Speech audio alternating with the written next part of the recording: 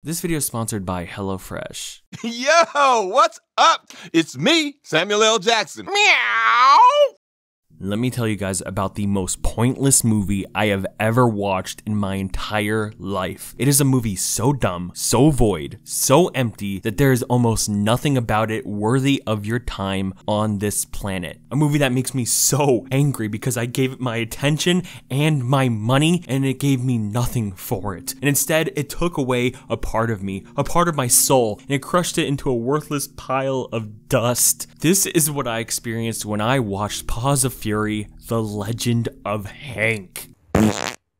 Now you might be asking, Nick, why are you so mad about this movie? What is this movie? I've never heard of it. Count yourself lucky. While DreamWorks was absolutely thriving in 2022 with amazing and stunning movies, and Disney was just kind of there doing its own thing, and Illumination was over here getting lucky with meme culture having their movie thrive financially, Nickelodeon was over here stumbling into the room like a corpse. It's a miracle that this movie was made for people to see with functioning eyes. It's an ugly, broken piece of media that me and my friends Weston and Hoover saw in a movie theater around other human beings, and we were the only human beings to watch it because God, did it fail at the box office. And I mean, who was going to watch it? This was the trailer.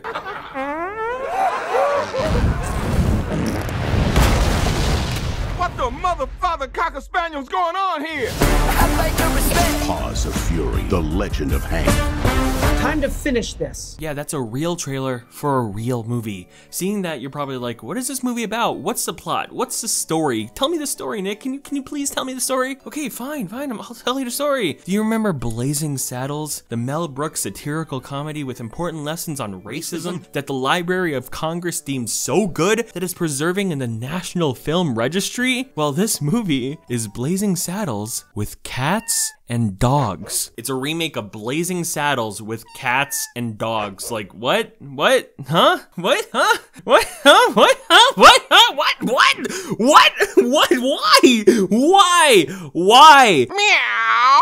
I just can't explain how weird this is to me as a concept. I had a little devil's lettuce in my body, and when it hit me what this movie was about, I freaked out in the theater. But speaking of lettuce, if you follow me on Twitter, you'd see that sometimes I make a late night snack that is not the most appetizing or appealing to the eye, and since it's the new year, I decided that needs to change, and I'm going to cook more for myself. And with HelloFresh, I can make that into a reality. You see, besides being sponsored by them right now, I have used HelloFresh in the past a lot, and every time it has been a wonderful experience. The meals are super easy to cook with simple to follow instructions for anyone looking to learn how to cook or just get better at it. It's a great way to cut back on expensive takeout that I am far too guilty of. And instead, you can have fresh ingredients delivered to your door every week. I mean, look at me making this restaurant quality meal from start to finish. I didn't have to leave my house and deal with annoying winter shoppers or anything. Whether it be chicken, pork, steak, burgers, or tacos, you can find varied and delicious recipes that will make you feel like a 5-star chef every week. I genuinely can't express how much I love to use HelloFresh and recommend it to family, friends, everyone I know. You can use my link in the description or go to HelloFresh.com and use code POGNICJAN21 for 21 free meals plus free shipping. That's a great deal in my eye. And once you sign up, my description will live update the count and go up. Look at that. Look at that. Look at that. The number will go up. Isn't that fun? So just click the link in my description and use code POGNICJAN21 and start cooking up some yummy food with HelloFresh. Now back to the video. This movie for me is the worst thing to come out last year. It's a movie so jarringly bad, I just can't really explain how I feel about it. It feels like a ripoff, a knockoff, a cheap low-budget scam that you have to legally download from a different country that you never heard of. But instead, this is a real movie promoted by real humans. I mean, there's billboards everywhere for this movie, this fake-looking movie. I've driven by these and nearly gotten in car accidents because I just couldn't believe my eyes. Apparently, the production behind this movie is very messy. It has been in the works for nearly a decade now, constantly switching between animation studios that have long since shut down. Eventually, the final studio to pick it up and release it pretty much just salvaged whatever they could and finished it to release it last year. And well, yeah, it feels like a salvaged movie. This movie does boast a very large celebrity voice cast though, all of who sound like garbage. Samuel L. Jackson as this one fat cat, he's like okay until his audio starts sounding really bad, and I'll get to that in a second. Mel Brooks, the Blazing Saddles guy, is also in this. My guy is literally 96 years old. I mean, it's a miracle he could still talk, I guess. Ricky Gervais plays the villain, and he sucks. He really sucks. He's just awful. And then you have Michael Cera as the main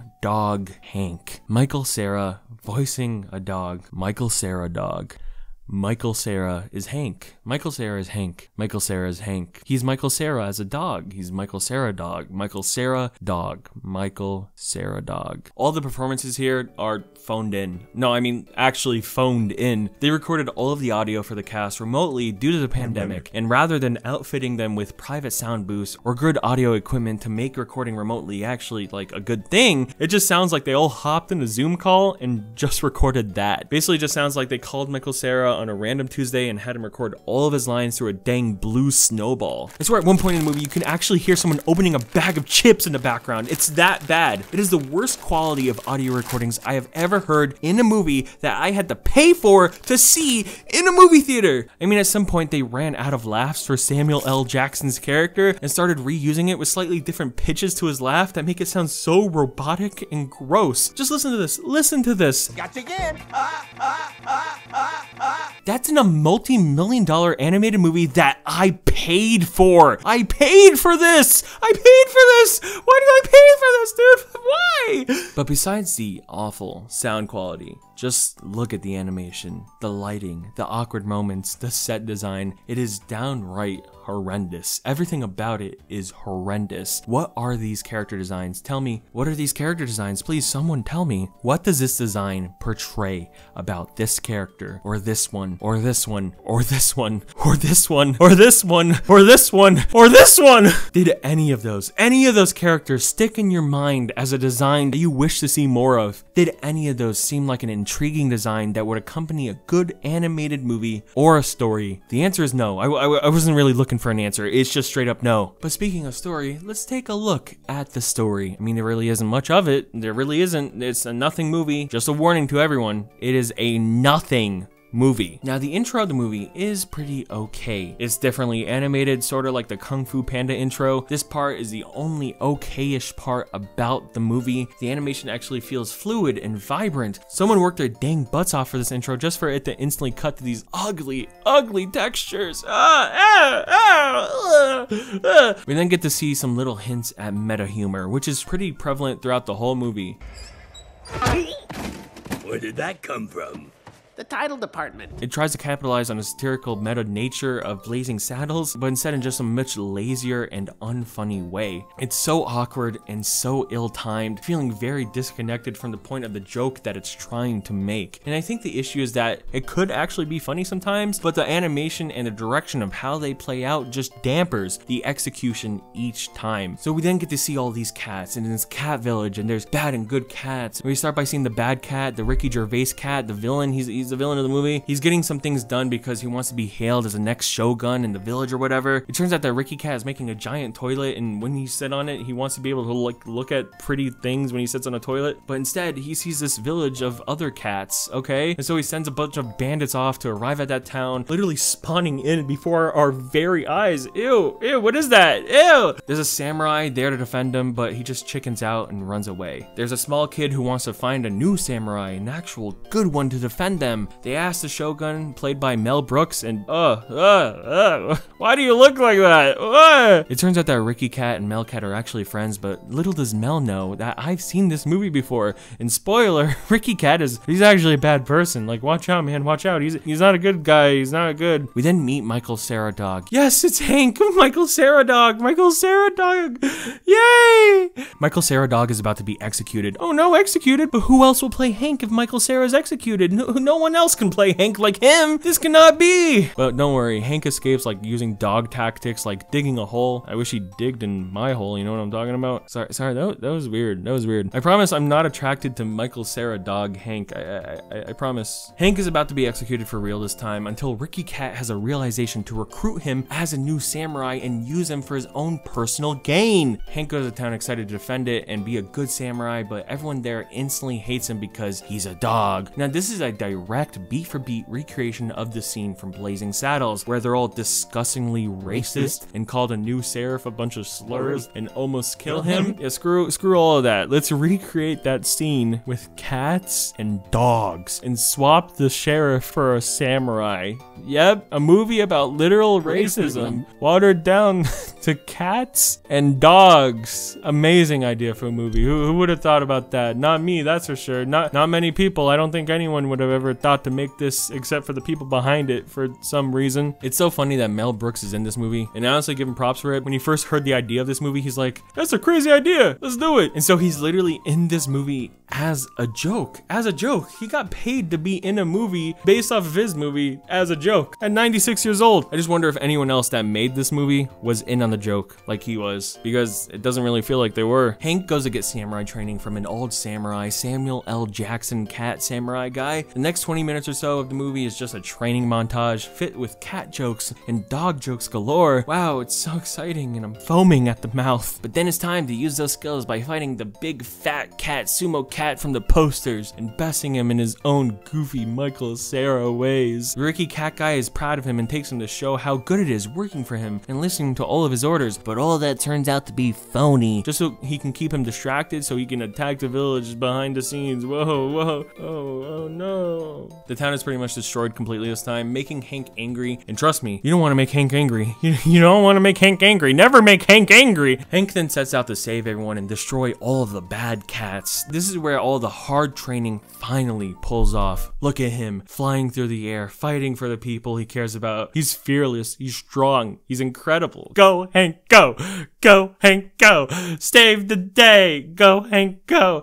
Go, Hank, go! Michael Cera Dog and Ricky Cat then have a very unfunny showdown on top of a toilet until Ricky Cat drowns. Dang, rest in piss. Like actually rest in piss. Day is saved and Hank is loved as a samurai and racism is ended, I guess. Yippee! And that's Paws of Hank, Legend of Fury, whatever, man. Bad movie bad. You know the deal. This movie is just strange. It's a movie that honestly never should have been made. I'm just gonna say it. The stories of its production being so rocky, it just seemed like a sign for this movie to become a piece of lost media and forgotten. But no, these people really took a shambling corpse and strung it together for the most pointless movie of 2022. It's not the very worst thing ever made, but it's definitely up there for me. Maybe sometimes it's okay to just let things die. With this movie being so cursed to make for so long, I think life would have been a lot better for them not to dedicate resources and time to making this lame, dumb, and ugly movie. The only good thing to come out of it is Michael Cera's hilariously awkward performance as Hank the dog. Michael Cera as a dog is truly the weirdest feeling I'll never be able to describe. Something about his voice performance, the design of its character, the whole package just feels so weird. It's Michael Cera as a dog. Michael Cera dog. Michael Cera dog. Michael Cera dog. Michael Cera dog. And that's really something to think about.